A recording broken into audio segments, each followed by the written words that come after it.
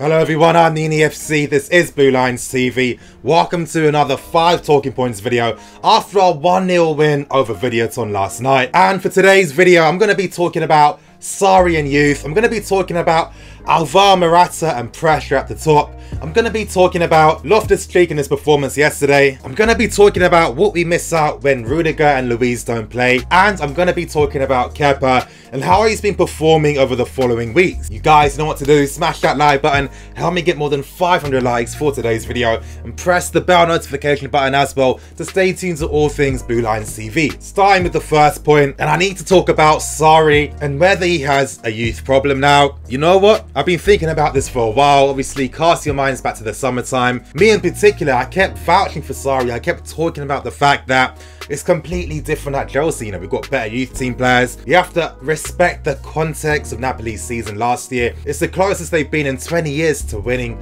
a trophy, so it's understandable that Sarri isn't going to rely on youth and he's not going to rotate as much. But you guys, you know what? I'm thinking to myself now, I might have to hold a major L for myself. Now, it doesn't mean I hate Sarri. I don't want anyone to think so basic, thinking, because Sarri doesn't use youth, that means that Nini doesn't like him and Nini's going to start talking shit about Sarri. Of course, I'm not basic like that. And I understand what Sarri's saying, as I constantly say, you know, Sarri wants that first team to play more and more together to really perfect that system, so it does make sense. But I have to say though, it comes down to certain things like the management in which you use these players. Now, of course, the Europa League, I really thought that was going to be a trophy and tournament where we were going to blood a lot of the youth players. You know, you look at someone like Hudson-Odoi, performed very well during pre-season. He was our best player during pre-season. Ampadu's shown what he can do. The guy's been caught up for Wales, got a man of the match performance against him as well. And it's kind of like, you know, when these guys are performing well, they're doing well in training and they're playing well, and I feel that Sarri isn't rewarding them for their work so far just yet. And it looks like Hudson-Odoi and Ampadu have lost their places in the team to Moses and Gary Cahill. Now, a cynical part of me is thinking, maybe it makes sense why Chelsea want to start using Moses and Cahill a bit more. You know, the January window is coming up. Cahill was talking about potentially leaving. I've been hearing things for a while about Moses potentially leaving in January as well. Maybe they're thinking, you know what? There's a few players we actually didn't sell during the summer. We can't afford to get to that place where we can't get rid of players and we end up just paying massive wages and missing out on a ton of money. So maybe the reason why Chelsea are playing the long-term game could be because obviously they want to get that transfer value. But something tells me that's not the case. And really, you know, it comes from the energy I'm getting from Sarri in press conferences whenever he's talking about Ampadu and Hudson-Odoi. And so far, he's never really spoke about them in an assertive manner. He's never spoke about them in the sense that they are part of the team, they will be playing, etc, etc. And the same thing we keep hearing all the time is that these guys aren't ready just yet. It's not the right time. It's not the right time. And so far, we've played quite a lot of easy teams. We're looking at the options on the bench as well. Have they really been providing as much when they come off? Not really. I mean, your guys like Hudson-Odoi and Ampadu, you're looking at your contemporaries playing for other clubs. You know, Mason Mount being called up for England, which is phenomenal and amazing. Guys like Sancho getting this chance as well. And you're looking at other guys like Maddison playing too. And, you know, look at Sancho, for example. You know, Hudson-Odoi and Sancho are part of that same age group. You know, Ampadu's part of the same age group as those guys on top of that. And they're really testament to what you can get if you just believe in these guys you have. And no one can say anything about Hudson-Odoi not being good enough yet to play for us, which is a complete myth. But it looks like we're starting to see another familiar Chelsea pattern of not really relying on youth and giving them an opportunity to play, especially when so far there have been so many games where we can use them, or they have had the possibility to at least come on as a sub for the last 15 minutes. We're not seeing that.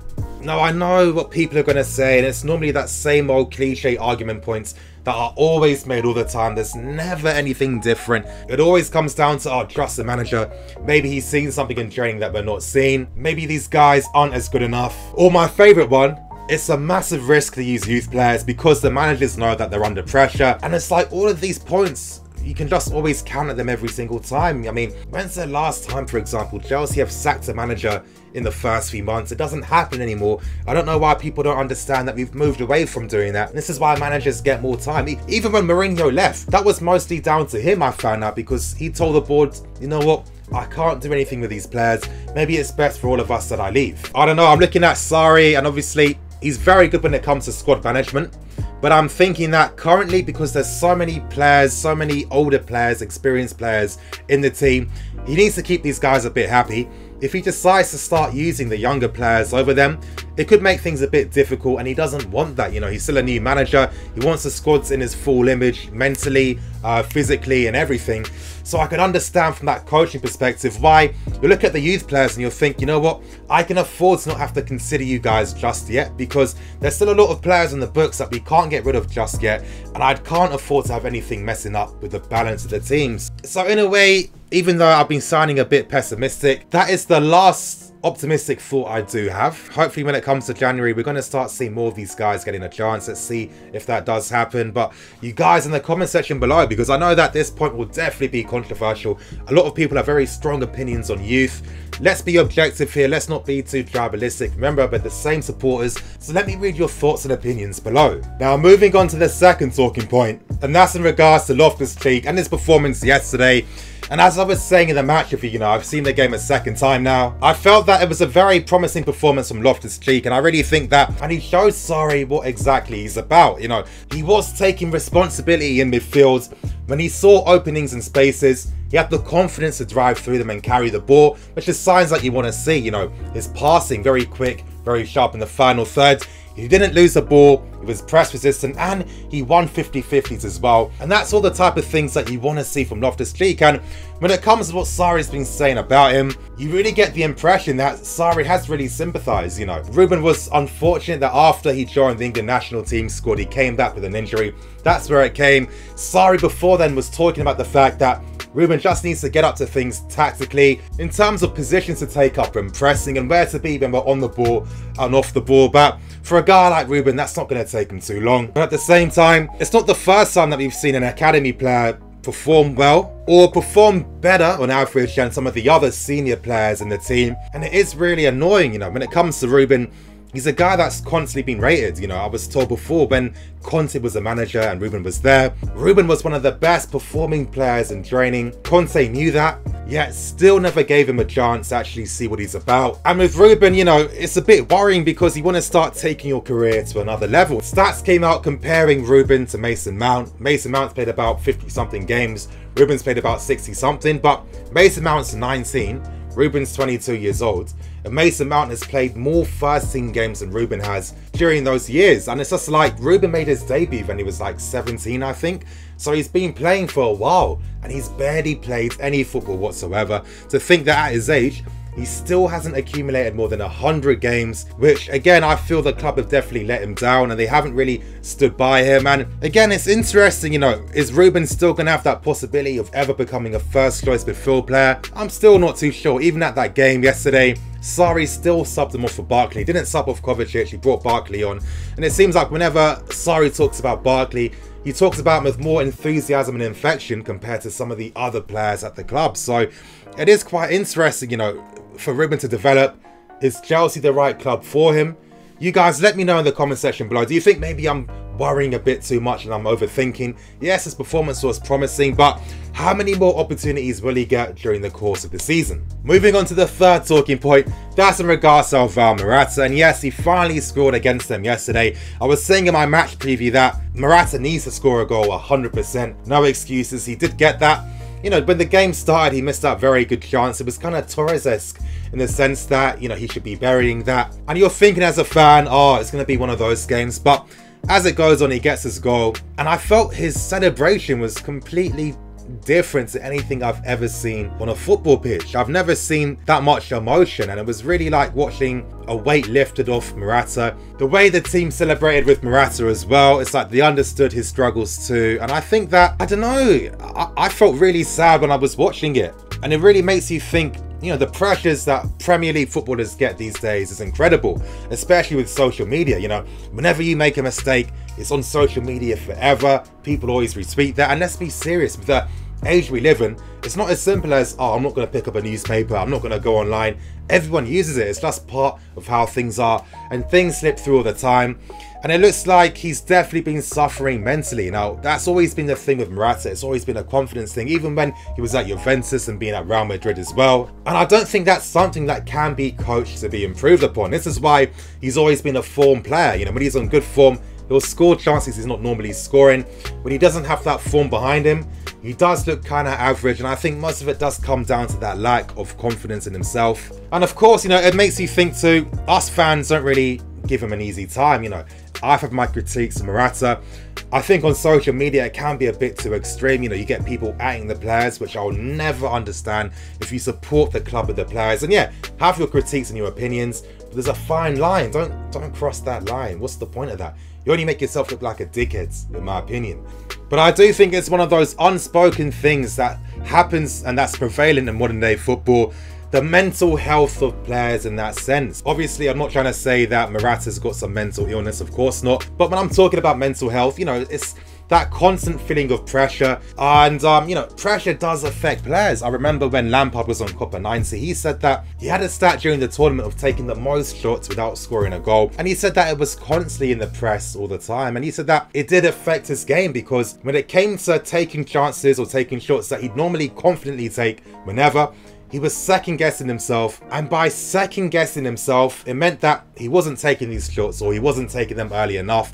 And that happened to Frank Lampard. I understand the fan perspective, and I'm not trying to say you can't have opinions or you can't critique players. Of course you can. We're all men at the end of the day. But I think that there's levels in which you can do this stuff. And I'm really thinking that he needs some support. It would be great if the crowd and the fans could give him that support so he can feed off that energy. But let's hope that Morata can get that confidence back, or he can get that form back. Because I can't lie, I'm kind of sympathising for the guy. Moving on to the fourth talking point, and I need to talk about Kepa.